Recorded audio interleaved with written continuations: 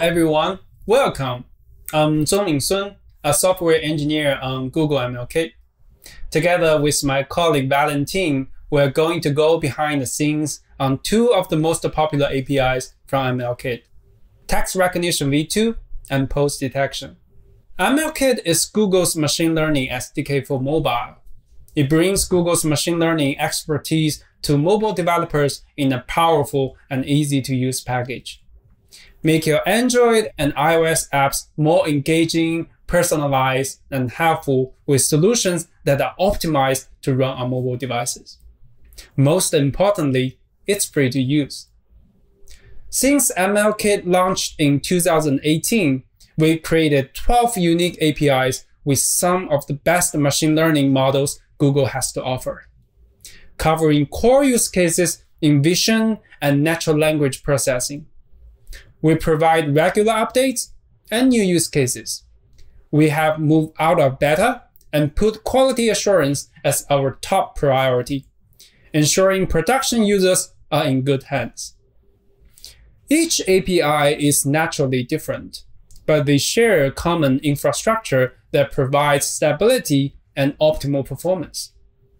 The ML-Kit SDK manages all the complexity of multiple models, image processing, TensorFlow-like runtime, hardware acceleration, and much more, delivering a complete and easy-to-use solution. ML-Kit APIs are in Kotlin and Java for Android, Swift and Objective-C for iOS, with documentation and sample code for them all. I'm excited to announce that ML-Kit has more than 40,000 monthly active apps, including many top brands. Text recognition is one of the most popular APIs on ML-Kit. In V1, it enables recognition of text in any Latin-based character set. It can be used to automate data entry tasks, such as processing credit cards, receipts, and business cards, with support for real-time processing, and it's around 65 kilobytes per architecture as an unbundled library through Google Play services. It's a lot in a small package. Now, I'm thrilled to introduce to you text recognition v2 and some big improvements we've been working on. With new pipeline models baked in, text recognition v2 is even more powerful. It has all the features from v1 as well as several new capabilities. Support for multiple scripts beyond Latin, deep paragraphing, which provides better structural grouping across various layouts, all orientation recognition, and is more than 30% faster. The most exciting feature of v2 is the ability to support multiple scripts. In addition to Latin, there are 4 new scripts: Chinese, Devanagari, Japanese, and Korean. Under the hood, each one corresponds to an independent TensorFlow-like model that also supports Latin script. You might not need all of them at once, so you can choose one or more of the 4 options. Together with the existing Latin-only option, there are 5 options available. This allows for high flexibility and reduced installation size on device. Altogether, v2 now supports 37 languages, representing around 4.9 billion people worldwide. We are proud to dramatically expand support to so many more people. When we talk about text recognition, what we care about is not only the characters, words, or lines, but more importantly, the meaning. Even if every line is processed accurately, breaking them apart may not make sense. Thanks to deep paragraphing, words and lines are intelligently grouped into sentences and paragraphs based on the context. From the user's perspective, they see not only the more meaningful results, but also reduction of ambiguous recognition due to the lack of context. This is a significant quality improvement with minimal additional cost. Last but not least, v2 recognizes text written in all orientations. Here, a piece of Latin text that has been rotated 90 degrees can be recognized in V2, but not in V1. This is especially helpful for scripts that are commonly written vertically. With these Chinese and Japanese scripts, horizontal text, rotated text, and vertical text can all be recognized. All orientation requires more computing resources and is currently offered in the 4 new script options. Now let's take a deeper look at how V2 works behind the scene. Recognition lifecycle. A recognition lifecycle consists of 4 main sequential steps: detection, script identification, recognition, and language identification. Detection is to detect the location of the text. Script identification is to identify the script of the detected text. Then comes the recognition step, where corresponding models are applied. Finally, it tries to determine the language it belongs to. The recognized text is segmented into blocks, lines, and elements. Roughly speaking, a block is a contiguous set of text lines, such as a paragraph or column. A line is a contiguous set of words on the same axis. An element is a contiguous set of alphanumeric characters on the same axis. Here you can see them in a descending order. The first highlighted part is a block of text. The second set of highlighted parts are lines of text. Finally, the third set are elements. With V2, there are 5 independent libraries corresponding to the 5 options mentioned previously. The workflows are similar across libraries, but with their own TensorFlow-like model. All MLKit APIs are designed to be easy to use. Text recognition is no exception. Now let's see how easy it is to integrate V2 with just a few lines of code and start using it today. First of all, let's add a dependency in the Gradle file. In this demonstration, there are 5 dependencies listed. By name, they correspond to the 5 libraries mentioned previously. Each is independent of the others, so we will just add the ones we need. For example, if we only want to support Korean and Latin, only the highlighted part is required. Secondly, we need to create an instance of the text recognizer. In V1, there's only one option available, which is Latin only. But V2 provides 5 different options. The main difference between V1 and V2 APIs is that V2 uses text recognizer option classes to choose the desired option when creating a text recognizer instance. For example, a Korean text recognizer option is passed into the static function getClient to create a text recognizer instance for Korean and Latin. Once we have the recognizer, we also need the input to start the recognition process. Just like V1, the V2 APIs take an input image. In the demonstration, it shows how to create an input image from byte buffer. But note that the input image can be created from many other common formats. Now, we have both the recognizer and the input image. It is time to kick off the recognition.